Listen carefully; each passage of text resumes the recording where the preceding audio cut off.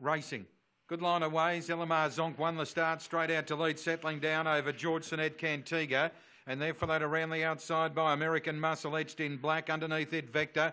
Gravitation, tail into his Tangam Flash. In the back, and George Sinet let go to grab the lead now. Raced away to American Muscle, Zelamar Zonk, and the rest headed by Cantiga, Tangam Flash. Well back out of it, etched in black, but on the turn, George Sinet, a big leader. Raced away to American Muscle, and George Sinet's going to be too good. Race clear to win by 5 over American Muscle, Cantiga, Tangam Flash, etched in black, followed by Zelamar Zonk, Vector, and Gravitations failed to complete the course, run 29.45.